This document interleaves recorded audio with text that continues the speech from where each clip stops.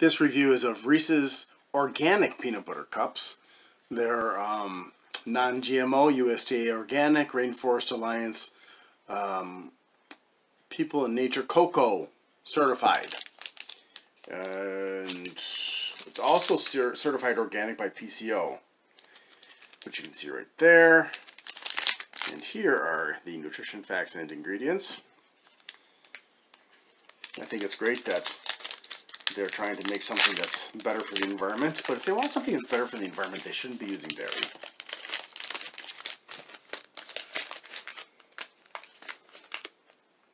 Oh, no cup.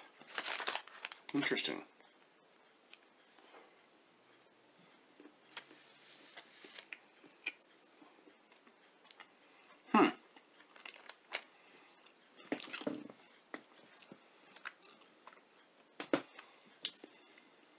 The flavor is substantially different.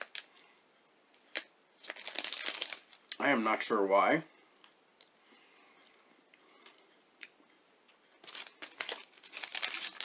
But it's a completely different product. They've altered, maybe it's partially because of the ingredients, but I think also the recipe is different. So, as you can see, a regular Reese's looks like that, and this is the organic one. I mean, can you see the difference? I can.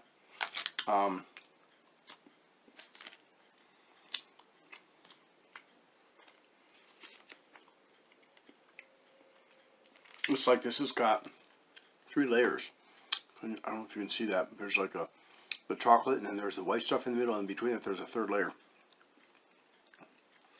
I don't know what it is they were trying to accomplish with this. If they're trying to say, oh yeah, we put out an organic, non-GMO, Rainforest certified product and nobody liked it.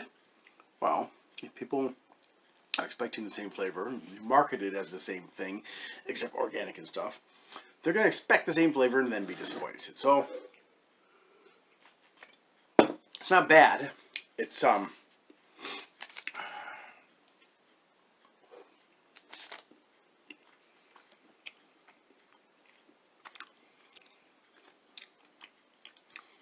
got a very, very subdued flavor.